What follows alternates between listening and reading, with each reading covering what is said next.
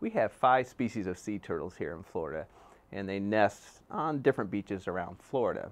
The most common one is a loggerhead. It's listed as threatened because it has issues with nesting and also foraging around coastal waters. Next we have the green turtle. It's also fairly common, but also listed as threatened. We have a leatherback, a very large turtle. It's listed as endangered. Fairly rare to see, but when you see them, boy, you really see them. They're big.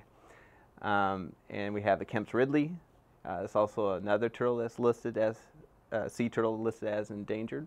And we also have finally the hawksbill, and the hawksbill is another sea turtle that's listed as endangered.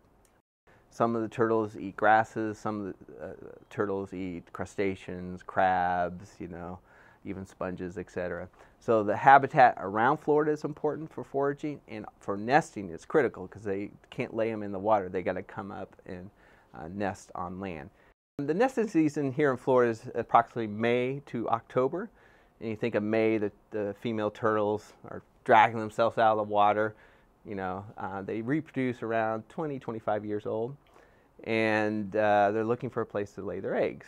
And the only place they nest is on land, and typically they come back to where they were born or near where they were born.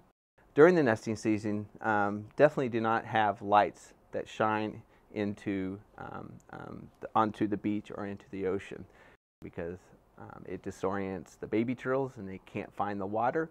And nesting sea turtles, when they come out of the ocean, they don't like to nest in bright lit areas. So anything you can do to reduce the amount of light that shines onto the ocean, particularly between May and October.